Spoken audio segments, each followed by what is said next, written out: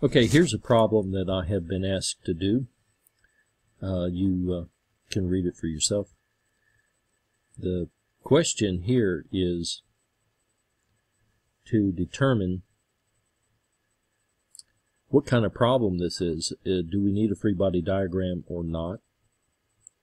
And so you look to see what it is that they're asking you to find. They are not asking you for a force, and therefore it's not a dead giveaway. We're not sure. What you have to do is count the degree of freedom.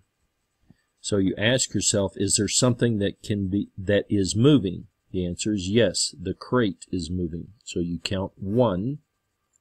Then you say, all right, stop the block from moving down that incline. So if you stop the block, you ask yourself, can anything else move and not break, fall apart, go limp, or violate the conditions? And the answer is no. If you stop the crate and it does not slip on the belt, then the belt has to stop also, which means there are no more motions. So if you hold one motion, then everything else stops. No matter how you count the degree of freedom, it has to come up to the same number. If it doesn't, you're doing something wrong. That would be a time to stop and think about what you're doing wrong. For example, if you also are trying to count degree of freedom, you could say, is something moving? Yes, the belt. So you count 1 for the motion of the belt. Stop the belt from moving. Can anything move? No, because if the crate moves and the belt is stopped, then it's sliding. And the problem says it is not sliding. So if you stop the belt, the crate stops too. Therefore, there's still 1 degree of freedom. Okay, what does that mean? It means if you have it means you're going to have to find 1 acceleration. If you have 1 acceleration, then you don't need a free body. If you don't, then you need a free body. So read the problem. Do they tell you 1 acceleration? The answer is no. They don't tell you an acceleration. So therefore, you need 1. 1 is needed, and you are given 0. Because these two do not match, you have no choice but to draw a free body diagram. So we have to do a free body diagram. So you ask yourself, should you draw the free body of the belt? Should you draw it of the crate? Should you draw it of both? What should you do? Well, if you think about that belt, there's a whole bunch of rollers. There's all kinds of outside things touching that. I do not want to draw that. So I'm going to try the box. So this black right here is the free body diagram of the box. So I look for these invisible forces. You have gravity. Is it drawn? It's an inside-outside between them, so yes, you draw it. Then you look for contact. The belt is touching the box, so it has a normal force and it has a friction force. So I label it as F. Now, this is static friction. It is not sliding. Static friction is always less than or equal to mu Sn. Sorry about the pause. Anyway, because friction is static, friction is less than or equal to mu Sn. We don't know what the number is. Maybe it's 0, maybe it's mu Sn, maybe it's half of that. We don't know. So because I don't know the number, I'm going to put it in as a variable F. And so I draw the arrow. If this box is going to slide, it's going to, because you're stopping the belt, the box is going to have a tendency to skid on or slide on down this way. So the slip is, if it has any, that would have a tendency to slip downward. Friction opposes that, and so therefore friction goes up. And that's why I draw the black arrowhead up the incline. Okay, so those are the forces that are acting on that crate. What do you do after you sum or draw the free body? You always sum forces. The question is, in what direction? The answer is always in the direction that makes the acceleration easy. So think about the motion that this thing is going to have. What acceleration is it going to have? it's slowing down, so it's going to be a deceleration. If it's slowing down, the acceleration is opposite the velocity. So therefore, the acceleration is going to be upward. So we know that the acceleration is going to go this direction here. So that'll be the acceleration. Pretty sure of it, because it has to slow down. Therefore, I'm going to choose this direction up the incline to be positive. Call it X if you want. And then I'm going to choose, this one doesn't matter so much, I'm going to choose perpendicular and upward to be the positive Y direction. So those are the two directions that I've chosen. So what I then do is I come over here and write these blue equations.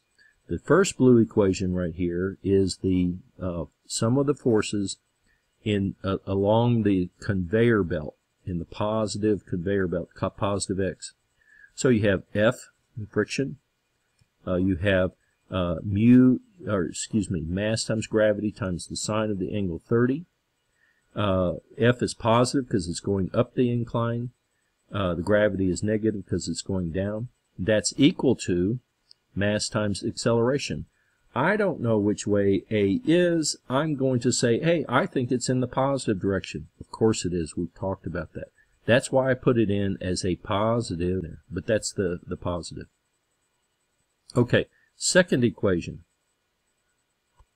Second equation is the sum of forces perpendicular to the incline. So you have N minus the component of gravity. It's equal to 0 because it's not accelerating perpendicular to the incline. If you now count the number of things you have unknown, I've highlighted them in yellow. I have friction, I have acceleration, and I have normal. That's 3 unknowns, and I only have 2 equations. I cannot solve for 3 unknowns with 2 equations. There are too many unknowns. There's got to be something else that we know. Either it's an impossible problem, which isn't happening in this class, or there's something that that is given that we're not taking into account. So what you do is you reread the problem, and it says it wants to find the shortest time. The shortest time to stop something would be the largest acceleration. If you wanted to stop quick, you want to accelerate a large amount. So what you're looking for is the largest acceleration. The largest acceleration, if you look at the first equation, the largest acceleration would occur when the friction is largest. Because the m and the g are constants, there's nothing you could do about that. So if you get the largest friction, you will get the largest acceleration. So therefore, what he's telling me is he wants the F to be large, as big as possible. Well, it's less than or equal to mu Sn. So the largest friction is mu Sn. Therefore, based on what he's telling me and asking me, I know that friction is equal to mu Sn. This is oftentimes called an impending motion problem, because what it means is it's about ready to start slipping, but it's not. It is about to slip. Anyway, it's called impending motion if you need a name. Okay, so now I have 3 equations. I've got the 2 that I've highlighted here, and then I've got this one here that tells me what the friction is. Therefore, I have 3 equations, 3 unknowns. It's solvable, not a big deal. Okay, let's go ahead and solve them. I would like to have A. Why? Because when you're doing dynamics, the key is to get your A's. Okay, so I want the A. I want the acceleration. If you want to solve for something, you want to leave it into the equations for as long as possible. That's why I choose the second equation and start picking on it. So I take the second equation and I solve for the normal force. That's easy. Normal equals mg cosine 30. That's what I've got right here. Then what I do is I'm going to take the normal and I'm going to put it into the first equation. Or excuse me, I put it into the friction equation right here. So friction is mu s times normal. So this one with this one, the first one, gives you mu s times the normal, that's the friction, minus mg sine 30, that's this second term, equals mass times acceleration. right? So that's where that one comes from. It's a combination of the third and the first. Then if you notice there's a common mass, so you can cancel it out. Oftentimes in dynamics the mass will cancel. So if you're working a problem and the author doesn't give you mass, don't panic. It probably disappears. But anyway, it cancels. Then what I do is I just gather everything together and I solve for the acceleration. And that's what I get here. So it's just a little algebra. You can, I'm sure, do that yourself. Okay. Now that you have A, what do you do with it? Well, is this a time spanner? Yes, it is. They're asking for, they give you, it's working at, or moving at 4. After some time goes by, it has stopped. So this is a time spanner. The way you handle time spanners is you integrate. What do you integrate? You integrate the acceleration. So I want to integrate the acceleration. Is the acceleration constant? Yes. G is constant, us is constant, cosine 30 is constant, sine of 30 is, everything is constant. So yes, A is a constant. Because it's a constant, because it's a time spanner, I'm trying to integrate. I use the handy-dandy formulas. Because he tells me velocities and asks for time, it looks like this one would be a handy one to use. So I write it down, and then you plug in. At the final time, the velocity is 0. It has stopped.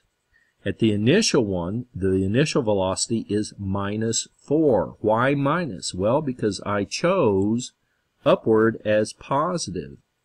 Therefore, it's moving down. So it has to be a -4. So that's a -4 plus the acceleration times time. Solve for time. Pretty simple. Time is equal to a +4 over A. Okay? Now, just plug in your value for A, which you have right here, and you get the solution. I don't have a calculator, but it should be easy to do from there. That's the solution to that one.